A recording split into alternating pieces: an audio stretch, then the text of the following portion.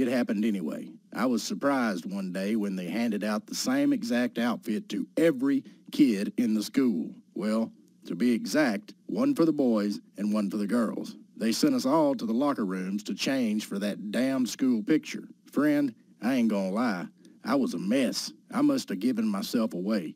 I was so nervous. I mean, everybody's got something they're ashamed of, right? Then that little jerk Bobby Miller fulfilled my deepest fear just as I was changing. Earl the girl. Yeah, he said it. And yeah, it stuck. And because I grew up, went to school, and even lived to this day in that same small town, I had to put up with that nickname for almost my whole life. The almost part is why I'm here talking to you today.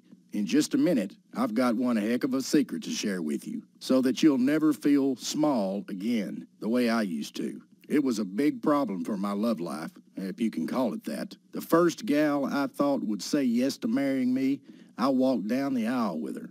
I don't like talking bad about people, so I won't